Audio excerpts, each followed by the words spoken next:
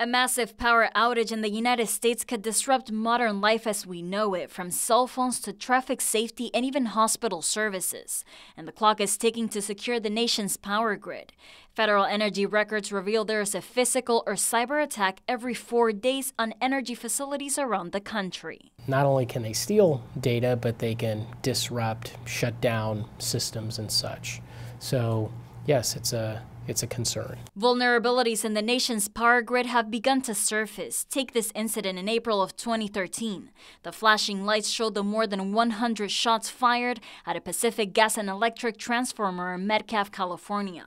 The suspects were never identified. Just last Saturday, a man broke into this mud facility in Natomas. He got electrocuted and had to be transported to the hospital.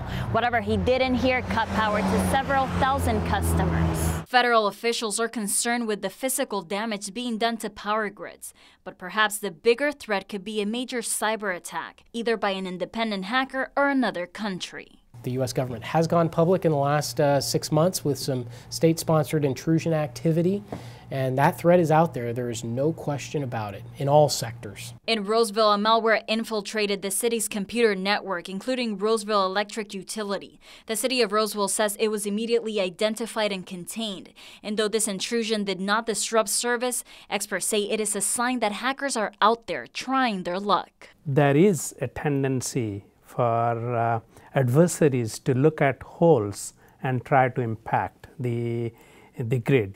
It is a serious issue if there is a severe attack. Of the more than 350 attacks on the power grid in recent years, the majority were physical, with objectives like metal theft.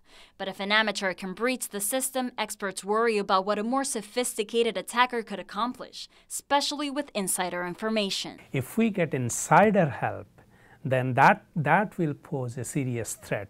That will pose even a bigger threat than the outside attack from different countries, because the insider will have more knowledge and more access. Experts say the hundreds of intrusions are a warning that now is the time to take the measures to prevent a big crippling attack.